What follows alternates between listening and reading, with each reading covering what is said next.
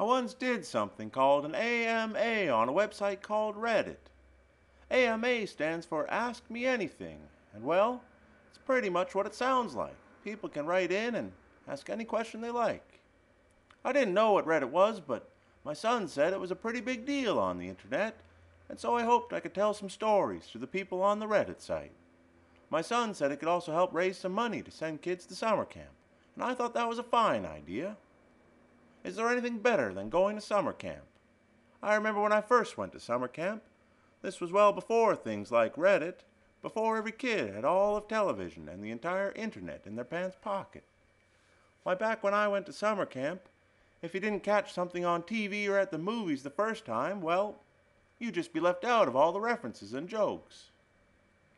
Nowadays they call jokes memes, and you're never more than a click away from being in on the joke, in on the meme. I guess that's a good thing. Kids aren't excluded from sharing the fun, but maybe there's something lost there too. Maybe you lose the chance for your imagination, with a little help from a storyteller, to paint a picture that's even better than the original. Well, back at Sunny Lake Summer Camp, there was one kid, Johnny Doherty.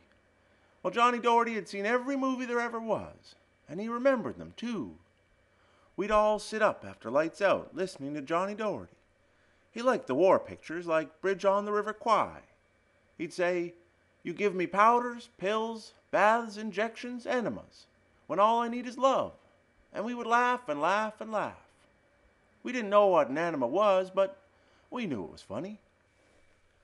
And how can I forget the rather prurient interest we would all show when he would describe the moment at Rear Window, when Jimmy Stewart's character watched the woman across the alley put on her bra and dance across the screen in her underwear.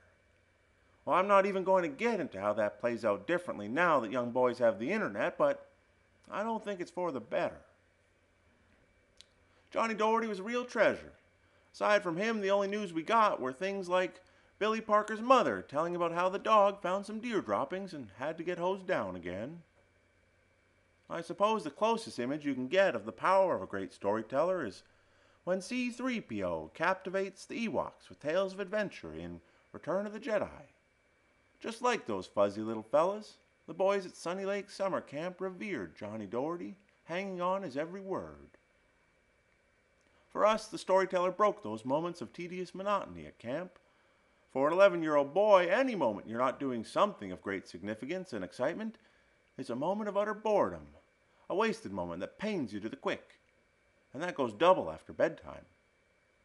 Sure, the camp activities were great fun, but it was those moments of boredom that made camp so special. We'd have to find ways to entertain ourselves, and that usually brought us closer together. I'm not sure if kids still get that on their Reddit websites. I think it's real important for them to go off into the woods once in a while, go beyond the shadow of the cell phone tower and get bored for a bit, have the time to find out who they are and what it's like to connect with each other. And who knows, maybe they'll bump into somebody like Johnny Doherty and discover the magic that a great storyteller can weave when you lend him your imagination. Boy, I sure hope so.